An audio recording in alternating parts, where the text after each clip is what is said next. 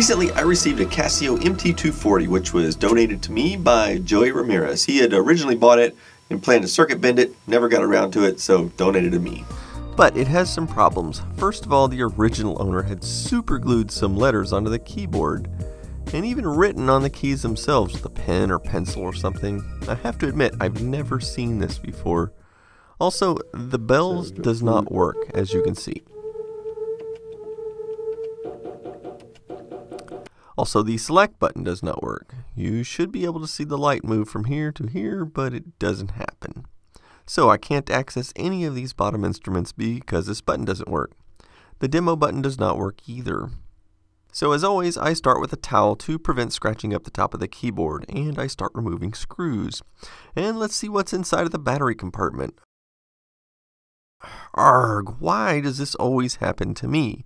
And why is there just one battery in there? If they're going to take them out, why not take them all out? Okay, so I got the bottom off. Looks like the battery cable is soldered on. How annoying. In fact, one of the more irritating things about Casio's keyboards is that they solder all of the ribbon cables and everything, which means I'll have to remove all of the boards together, along with the speakers, because they're all soldered on as well. So I'm going to desolder these wires for the battery compartment, and I think I'll do the speakers too. They're just easy to desolder and it'll make life easier. So, time to lift up the main logic board. It looks like I'll need to unscrew this ground wire before I can get the board lifted out.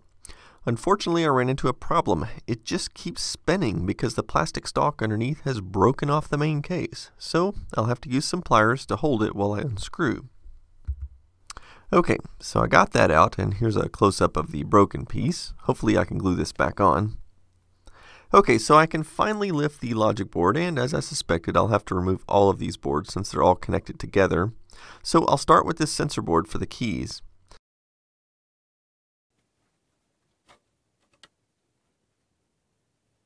And now to remove the board with all of the buttons on it. I'm curious to get a look at this board so I can see why those buttons are not functioning. I don't know if it will be something I can fix or not. Okay, so here we go. Well, you can see there is some sort of residue on this button, and this is the button for the bells instrument that I mentioned was not working. Honestly, I cannot see why this would stop it from working, but it does look suspicious. So I'll go ahead and take all these pads off. So I wanted to remove the key mechanism, but I ran into another problem. These screws don't want to unscrew either. I eventually realized that all of these little stalks are broken off. So I pulled the key mech off, and sure enough, as you can see, a bunch of these are broken stalks even over on the side. I hope I can fix these. Okay, time to remove the speakers. And these 3 slider switches. Okay, so you can see this thing is pretty dirty inside. I plan to hit this with the garden sprayer to get it cleaned out, but first I wanted to see about removing these stupid stickers. I was able to remove some of them with my fingernails, but others were just more stubborn, so I came back with a knife. Now, this is very challenging because it is so easy for that knife to slip and then tear up the surrounding plastic.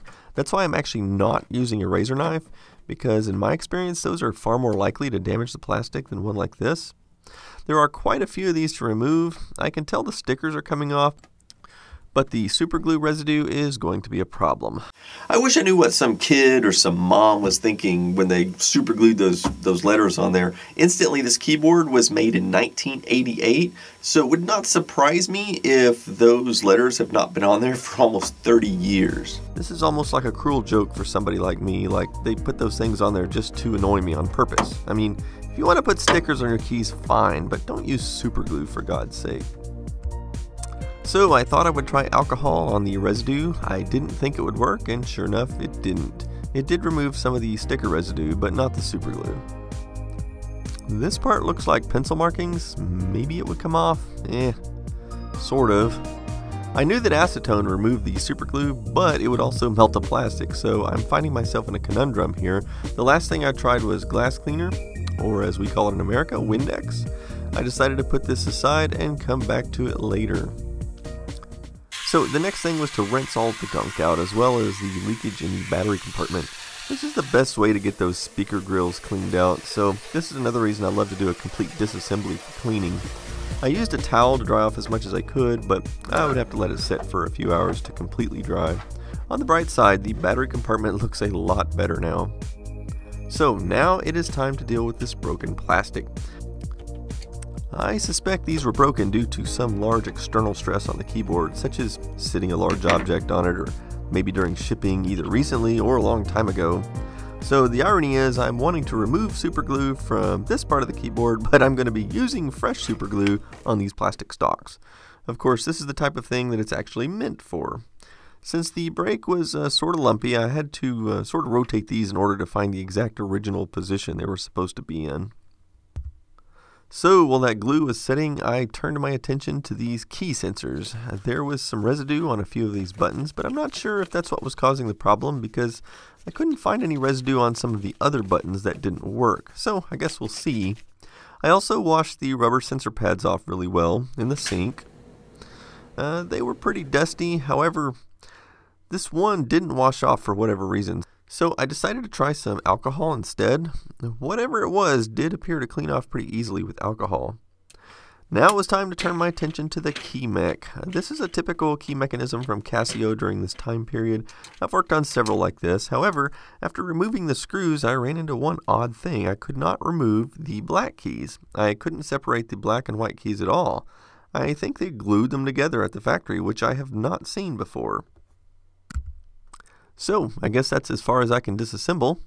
So, alcohol is my #1 first-line treatment for stuff like this, and it appeared to work pretty well. I was able to remove this permanent marker residue, and whatever that is. And here's some more of their lovely work. Thank goodness that came off. And eventually I gave the keys a good rinsing in the sink to remove all of the other gunk and crust between the keys. Here is the key mech reassembled, and it appears to have cleaned up really well. So I put the keyboard partially back together and I found the buttons still did not work. So that goo apparently was not the source of the problem, at least not directly. So I started poking around with my voltmeter trying to figure out where the traces go. What I eventually discovered was this section right here was actually non-conductive now. It has actually been eaten away by some corrosion, possibly as a result of whatever this stuff was on the pads. My guess is it was something probably dropped in there during manufacturing. It probably took years for it to eat its way through those traces. So my plan is to run a jumper wire from here all the way to here. This will get all of the rest of the buttons working, but as for this one right here, I'm going to try to scrape this stuff away and solder directly to it. So I tried several times to scrape this stuff away, but I was never able to get solder to stick to anything here. I think all of the copper was just eaten away, so that button is just simply non-repairable. It's too bad really, because I really wanted access to those bells and synth instrument. So I did get the jumper wire installed, and I took one of the pads and temporarily placed it on the bank select button and confirmed that it is now working. But I'm not going to stop there. I have another crazy idea. I did a little bit more investigation on the layout and decided to try another little hack that might give me access to that instrument. We'll see if it works once I get everything back together. Okay, so everything's put back together again, and other than the super glue residue, it actually looks pretty good. This keyboard has a very similar case design as the Super Drums keyboards made a year or two earlier, and the keys are identical on them. Anyway, the select button is now working, as you can see. Let me show you what I did. So these 4 keys were initially broken, and the jumper wire I installed fixed these 3. However, it left this one forever broken since I couldn't get solder to stick to it. But it occurred to me that I would never use these buttons here. So I redirected a single wire that ended up duplicating the function of these 2 buttons on these 2 buttons. So now I can press the record key to get access to the bells or the synth instrument.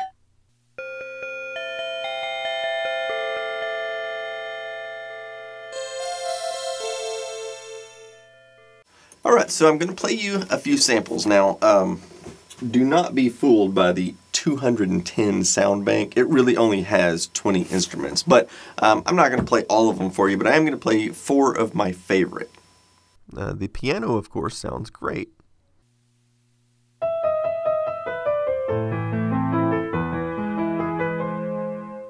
I also love the vibraphone.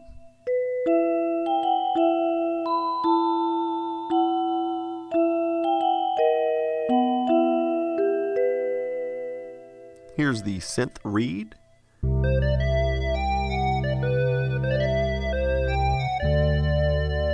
And the synth ensemble.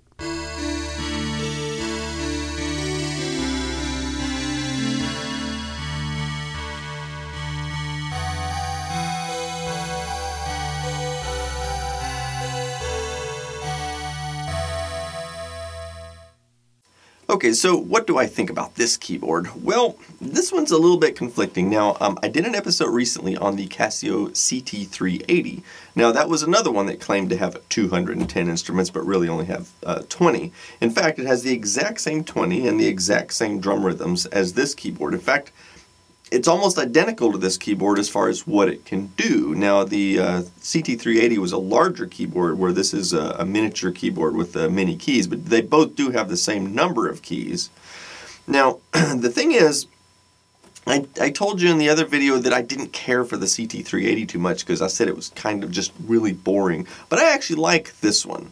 And the reason I like it has a lot to do with the form factor, because it does have MIDI ports on the back. And so if you need a retro top keyboard with MIDI that's small, which I like the small ones better, they're much easier to collect and they're much easier to sit on your desk and play on. And I've just kind of gotten used to the little keys. So anyway, in that regard, I actually think this keyboard's pretty cool. So I know that sounds crazy, but I actually do like this one. One more thing I wanted to mention is that I've still got this super glue stuck to the keyboard, and I have looked at a variety of ways online to possibly remove it. Now, normally if I need to remove super glue, I go with something like acetone, but I know that that would damage the plastics on the keyboard too, because I've tried that in the past and learned my lesson on that. So, I've read all kinds of other crazy stuff that might remove this super glue, so I'm kind of curious. You can put down in the comments what you think might be a good solution for removing the super glue, other than just trying to mechanically remove it like I was already doing. So anyway, thanks for watching, I'll see you next time.